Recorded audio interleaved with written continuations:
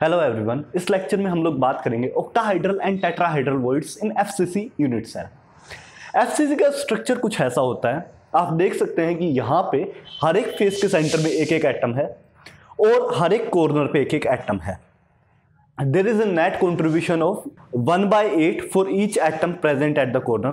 Corner पे जितने भी एटम्स प्रेजेंट हैं उनका नेट कंट्रीब्यूशन 1/8 है, जबकि फेस के सेंटर में जो एटम प्रेजेंट है वो दो यूनिट सेल्स के बीच में शेयर्ड है। अब इसमें हम लोग बात करते हैं ऑक्टाहाइड्रल वर्ड्स की।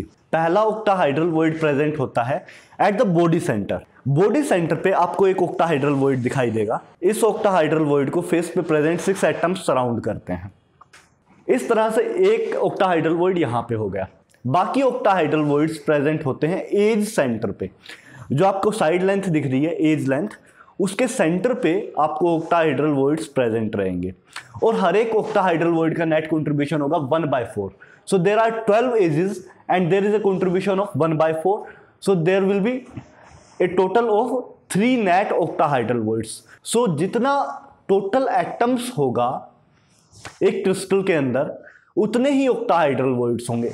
एफसीसी के अंदर 4 एटम्स होते हैं तो 4 ऑक्टाहाइड्रल वर्ड्स होंगे। अब बात करते हैं टेट्राहाइड्रल वर्ड की।